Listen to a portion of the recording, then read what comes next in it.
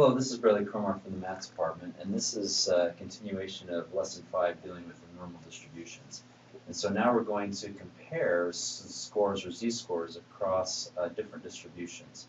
And here's an example of dealing with batting averages from baseball. These four baseball players, Ted Williams in 1941, Rod Carew in, I believe, 1977, George Brett in 1980, and Tony Gwynn in 1994 had great batting averages. Now, for those who don't know, this, for instance, 406, when you bat .406, that means that every time you're at bat, you got at least a base hit or got on first base about 40% of the time, which is very high in baseball. Rod Carew was .388, George Brett was .39, and Tony Gwynn was .394. Now we can take these different baseball players in different eras and actually compare their z-scores because we have the mean batting averages for those years as well as the standard deviation. So we can get the z-scores to say relative to the given season who had a more extreme or unusual value. So if you want to stop the video, calculate the z-scores and then compare the results, well, we can do that. Okay, so let's look at Ted Williams' z-score. The z-score, for all four of them, the z-score for Ted Williams was .3788, Rod Carew's was 4.111, George Brett's was .3964, and Tony Gwynn's was 3.156. So even though the batting average for Rod Carew was the smallest, but because the mean was smaller between the other three, and Rod Carew's, or excuse me, the standard deviation for that year was also the smallest, it was a very high z-score. So for that particular year, Rod Carew perhaps had a more unusual event or value compared to the other years that Ted Williams had a 406, George Brett had a .39, and Tony Gwynn had a .294. So you can compare if you have normal distributions, you can compare several different distributions and get say, for instance, if someone has an ACT score and somebody else took the SAT, we can compare to see who had a higher z-score because you know you can get the mean and standard deviation from either one of those two tests to see who had a higher score, so to speak, okay, or quote-unquote higher score. Okay, so now what I'd like to do is I'd like to talk about converting a z-score to probability, okay? So there are two different steps of computing taking a z-score to probability. First, we get a z-score, that's step one, convert the value of x using the standard normal variable z, or find the z-score, and then find the area under the standard normal curve by using the applet. And this is the applet. In fact, the applet, if you click on this here, or not click on this, but there's a link that you have on the online textbook as well as in iLearn. But if you click on that link, you'll get an applet that looks like this. Okay, it's a nice applet. You can also use this on your phone as well, if you'd like. It's compatible to an iPhone or any type of smartphone. Okay, so now what we'll do is we'll go through these two steps with a couple of examples. Okay, so first of all, the length of a human pregnancy from conception to birth is normally distributed with a mean of 266 days and a standard deviation of 16 days. What's the probability that a pregnancy lasts less than 240 days?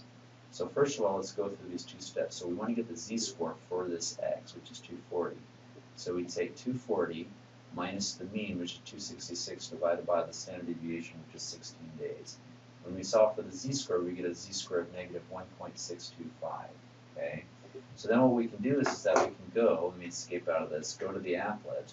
And what we would do is we would type in negative 1.625, press enter, and then we're looking for less than, and so it's shown right here in terms of what to do. So we only shade to the left. And so we get up here the probability, and so in this case the probability is 0.0521. So I rounded here 3 decimal places to the right, so the probability is about 5.2% of 0.052. Okay, so for the next problem, same context, but now I'm asking for what's the probability that the pregnancy lasts more than 270 days.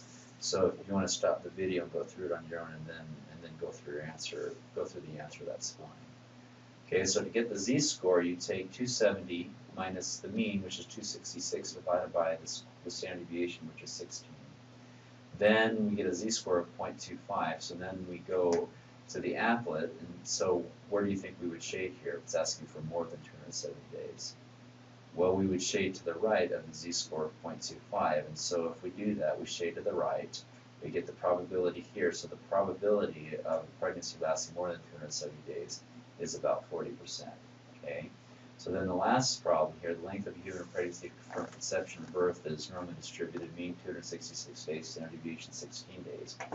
What's the probability that the pregnancy lasts between 241 and 291 days? So there's two z-scores that you have to compute here, okay?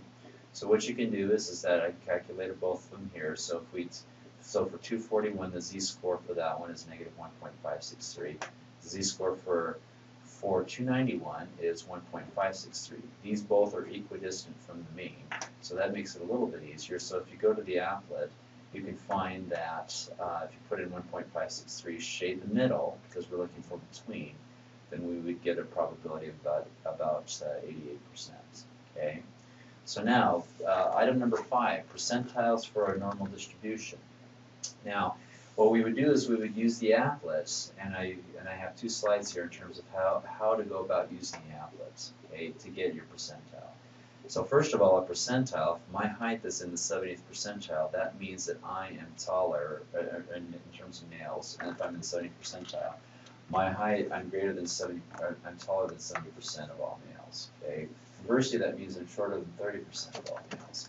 So what I would do is that, say for instance, if I'm interested in getting a percentile using the applet, very first thing is what we would do is we'd click on the left side here, because we're looking for all the people or items that are all the people in terms of height that I'm greater than, okay?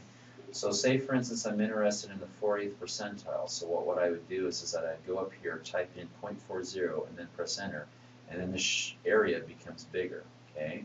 Then what I would do is that I would take the number that's next to the left red line, which is negative 0.253, plug it into this formula here. Now this formula is just basically the z-score, but we're solving for x instead of z. And we put z in here with, say, if we have a mean of 266 days, a standard deviation 16. Now I used an example earlier of height, but with pregnancies, if the mean is 266 days, standard deviation 16, we plug that into our formula, and we would get an x equal to about 262 days. So that's the 40th percentile.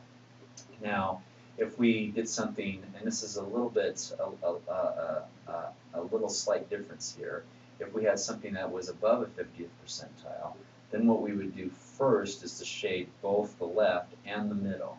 And then what we would do is that then we can go to the top of the applet, type in 0.9. So if we're doing the 90th percentile, we would type in the 90th percentile in decimal form, which is 0.9. We'd press enter, and then we would get a number over here to the right. We look to the number next to the right red line here, which is 1.282. And then we would plug it into the same formula again, this time to get the 90th percentile. So we plug it in with our mean of 266 days, standard deviation of 16. We would get a x equal to about 286 or 287. And that's how we get percentiles. So first we would, for the less than 50th percentile, we shade to the left, type in the percentile in decimal form, get our z-score, and then we would solve using this formula that's solving for x rather than z.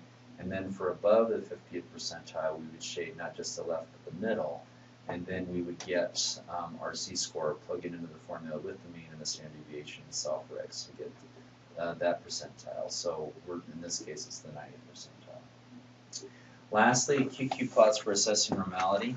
You can get QQ plots, and the explanations are in the online textbook for both Excel and SPSS.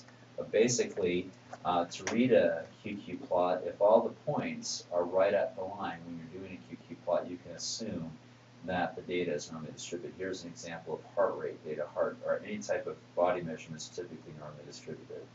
And then over here on the right, we can see that it's kind of looking like centipede a little bit, where it's really, a lot of the points are really not at the line. And this is wage data. In fact, any type of income or wage data is typically right skewed. And so if you do a QQ plot on that, you'll see that it really doesn't fit the line very well. Okay? And so that concludes the Lesson 5 videos for normal distribution. If you have any questions, please speak to your instructors or your TA or your TAs.